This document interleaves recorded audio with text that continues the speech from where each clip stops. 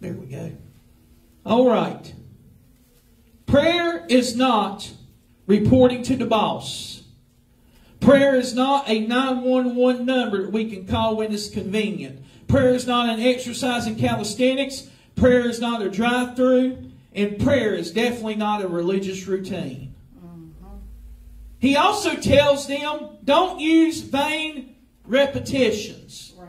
While Jesus encouraged persistent prayer in Luke 18 verses 1 through 8, and soon would give a pattern for prayer, here in Matthew 6, 9 through 13, he condemned the shallow repetition of words of by those who did not have a personal relationship with the Father. Jesus was basically telling followers, according to the Greek, don't babble on as people and other religions do. The believers did not pray to idols or wood or stone. They prayed to the one and true living God. God doesn't need our prayers, but He wants our prayers and knows that we need them. Yes. Prayer develops the trust that says, Father, You know best. You know best. Therefore, since Jesus wasn't discouraging corporate prayer together, but wasn't discouraging corporate religion together, but He was condemning the false religious piety, we can understand our times of corporate prayer should be a result of private prayer. There are times where we need to gather together to pray in God's house. There are times where we need to call on God and trust in Him together. Yes, we need to have our prayer life private. But when we come together to worship, we worship corporately. And it takes all of us, not just one. Right. So let's look at this prayer model of Jesus and what it means. First of all, verse 9 says, after this manner pray ye, Our Father which is art in heaven, hallowed be thy name. Our Father. Jesus' purpose on earth was to point people to the Father. We read in John 10:30, I and my Father am one. We read in John 14:7 through 9, if you had known me, you should have known my Father also, and from henceforth you know Him and have seen Him. Philip saith unto Him, Lord, show us the Father, and it sufficeth us. Jesus saith unto him, Have I been so long time with you, and yet hast thou not known me, Philip? He hath seen me, hath seen the Father. How sayest thou then, show us the Father? But notice the term here, our Father. The term for father in the Greek is Abba, or basically meaning paternal dad. It is used 3 other times in the New Testament as it relates to adoption. 2 of them in the letters of Paul, Romans 8:15. For ye have not received the spirit of bondage again to fear, but you have received the spirit of adoption, whereby we cry, Abba, Father. Galatians 4:6, and because you are sons, God hath sent forth the Spirit of His Son into your hearts, crying, Abba, Father. He's our Father this evening. He is our Heavenly Father this evening. Yes. He is a God who is not a statue. Right. He's a God who's not a necklace. Right. He's a God who's not a crystal. Right. He's a God that's not a symbol. Right. He's a God that's not a mortal man or a distant object. He is our Father this evening. Now I want you to understand, He's everywhere we go. Yes, He is. He's here in this building tonight. He'll be with you when you get in your cars to go home. He'll be with you tomorrow on your jobs. He'll be with you next week, next month, because He's ever present. Yes, praise the Lord. Thank but you, we Lord. must, through prayer, acknowledge that. That He is our Heavenly Father. Yes, Lord. Thank you, Father. Amen. Thank you, Lord. Our Father, who art in heaven. When we say that God is in heaven, that means He reigns supreme. He's in heaven tonight, sitting on His throne. Jesus is at the right hand of the Father making intercession for us. And His Holy Spirit is with us in our midst. Yes, Lord. He's not in a manger. Right. He's not on the cross. Right. And He's certainly not in the tomb. Amen. Thank you, Lord. He is alive this evening. Praise the Lord. And He wants to touch you and I at the Thank point you, of our Lord. need. Thank you, Lord. Thank you, Lord. What does it mean that God is in heaven?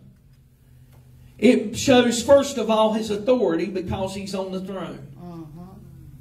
Secondly, it shows His plan because Jesus is at the right hand of the Father and the Spirit is moving today. Thirdly, it shows eternity. It shows His time.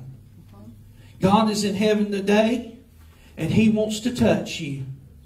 He's on His throne this evening. Yes, thank you, Lord. And then there's hallowed be thy name. The word here in the Greek for hallowed shows a continuous praise to God. The root word for this is haleo, which is just a short, quick praise to God. Now here's the question. We must ask ourselves, are we giving Him a continuous praise or just a haloi, which is a quick praise? Are we giving Him a continuous praise or a quick praise? This also suggests that we should start our prayers with praising and worshiping God. So many times we wind up giving God a quick halo instead of continuous praise. Psalm 150 verses 1 through 6 says, "Praise ye the Lord, praise God in His sanctuary, praise Him in the firmament of His power, praise Him for His mighty acts, praise Him according to His excellent greatness, praise Him with the sound of the trumpet, praise Him with the psaltery and the harp, praise Him with the timbrel and dance, praise Him with the string instruments and organs, praise Him upon the loud cymbals, praise Him upon the high sounding cymbals. Let everything that has breath praise ye the Lord. Praise ye the Lord." Hallelujah. Hebrews 13:15, "By Him therefore let us offer up the sacrifice of praise to God continue. That is the fruit of our lips, giving thanks unto His name." Look at verse 10. "Thy kingdom come, thy will be done on earth as it is in heaven." What does this mean to pray, "Thy kingdom come"? Are we saying that God isn't in control yet? No. Are we saying that God's kingdom did not start at the crucifixion? No. Are we saying that God's kingdom is not going to come? No. I submit to you none of the above. Praying God's kingdom come recognizes the fact that God is the King in the Old Testament. Thy kingdom. We praying your kingdom come does not suggest in any way that God has not been or is not presently sovereign King. That His only reign is only future. He is already holy, so He is already King. Reigning in absolute sovereignty over both nature and history. Psalm 24:7 through 10, "Lift up your heads, O ye gates, and be ye lifted up, ye everlasting doors, and the King of glory shall come in." Who is this King of glory? The Lord strong and mighty, the Lord mighty in battle. "Lift up your heads, O ye gates, and be ye lifted up, ye everlasting doors, and the King of glory shall come in." Who is this King of glory? The Lord of hosts, He is the King of glory. Psalm 89:18, "For the Lord is our defense, and the Holy One of Israel is our King." Psalm 95:3, "For the Lord is a great God, and a great King above all gods." Praying God's kingdom recognizes that He is in the present. Jesus came to this earth to proclaim an already kingdom of God. But he spoke about this in His ministry on earth. Matthew 4:17. "From this time Jesus began to preach and say, Repent, for the kingdom of heaven is at hand." Luke 17:21. "Neither shall they say, Lo here or lo there, for behold, the kingdom of God is within you." Everything Jesus did in His ministry proclaimed the kingdom of God. His parables taught us about the kingdom of God. His miracles demonstrated the kingdom of God. His life lived the kingdom of God. His death and resurrection fulfilled the already kingdom of God. His ascension established the already kingdom of God. But His coming will fulfill the not yet kingdom of God. Oh, hallelujah. No wonder He told us in Matthew 6:33, "But seek ye first the kingdom of God and His righteousness, and all these things shall be added unto you. Yes, praise the Lord. Praying thy kingdom come shows that we rely on the kingdom to meet our needs. It means we rely on God to meet our needs. God the Father, Jehovah. He's known as Jehovah Jireh, our provider. Right, yes, thank you, Lord. Jesus, the I am, the great I am. The Holy Spirit moving through His presence with us. No wonder Paul said in 1 Corinthians 4:20, for the kingdom of God is not in word, but in power. Praying the kingdom of God also recognizes the future. Through God, though God is already king, His reign is also future. The verb come refers to a decisive time in the future when the kingdom will come once and for all. An event that will happen only once. Keep in mind that the rapture is when Jesus comes to meet us in the air. His second coming is when He comes back on earth again. So we must understand that. The kingdom of God should be the prayer of the church according to Revelation.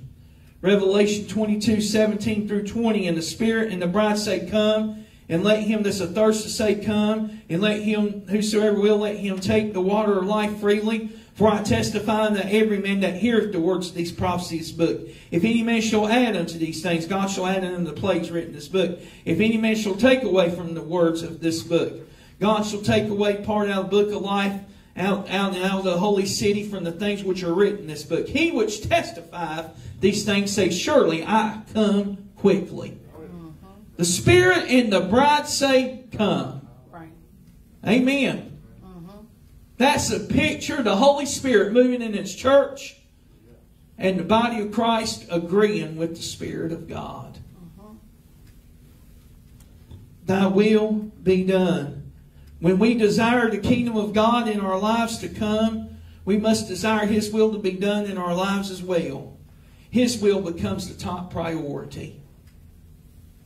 My will wants to go its own way, but being in the kingdom means my will is bent to God's will. It means repentance. Jesus often said the kingdom of God is near. Repent and believe the good news. Being a Christian, a member of the kingdom, means that we're not to just do always what we want, but what God wants. Mark 1:15, and saying the time is fulfilled, the kingdom of God is at hand. Repent and believe the gospel. The 7 churches in Revelation, Jesus' word to them was repent.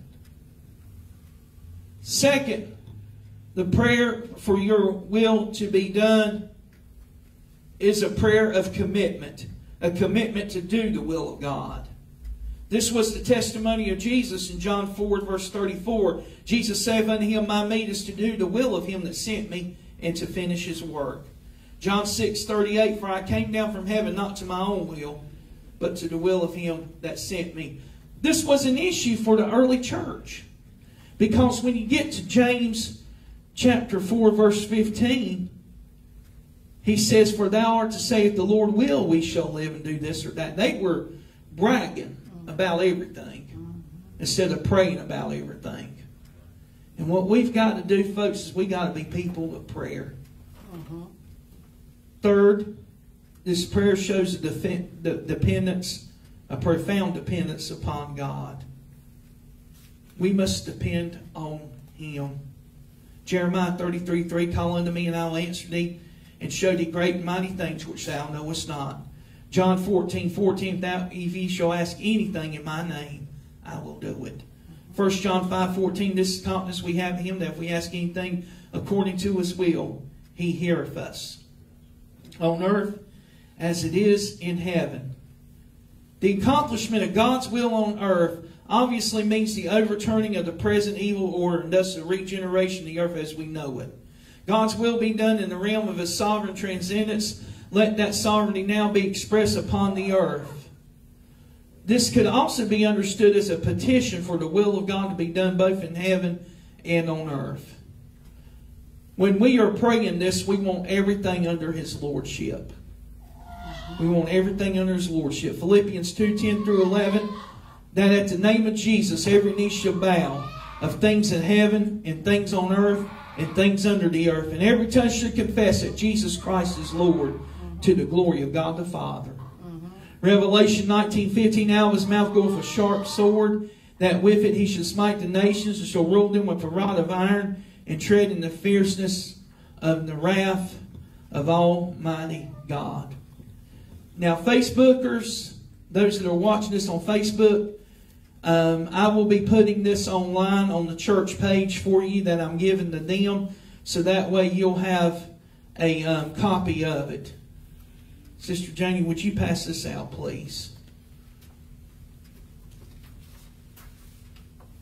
This is a biblical model of prayer based on the Lord's Prayer. This is something that we will use when we do our prayer time on Sunday evening starting on October the 3rd. As we said Sunday night, when the ones that were here agreed to it, we would start at 5 p.m. We will open the service with a song or two. We'll have a brief devotion, and then we'll spend the time in prayer. Praying for our church, praying for our city, our state, our country, praying for everything. And not only that, worshiping God. Worshiping God.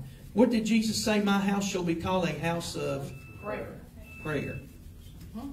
So that's what we're going to be striving to do in October.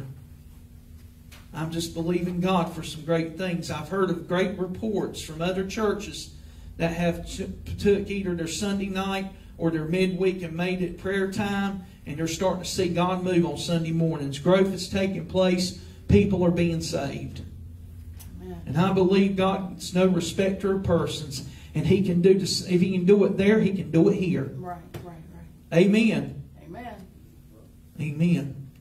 So keep this. I wanted you to have that. And next week, when we meet again, we're going to cover the other 3 parts of this and learn about prayer in the early church. Thank you for being here tonight. Sorry the video went out, but we got it back on. And we'll do some editing and all that stuff, and have everything on CD for those that want it on CD. Let's pray together this evening. Father,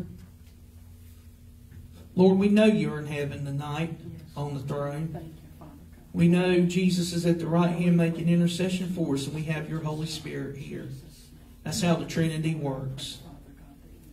And I'm asking, God, that You would touch us. I pray, God, You would help us tonight. Pray You would give us strength. We praise You, God, for being who You are. We pray Your will be done in our lives and in the church.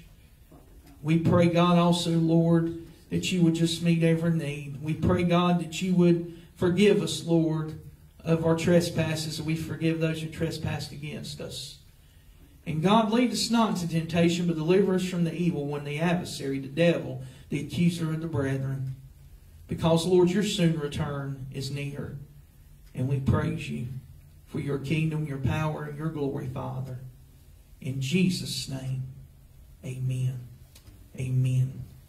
Praise the Lord. Let's pray for Jenna. We forgot to pray for Jenna.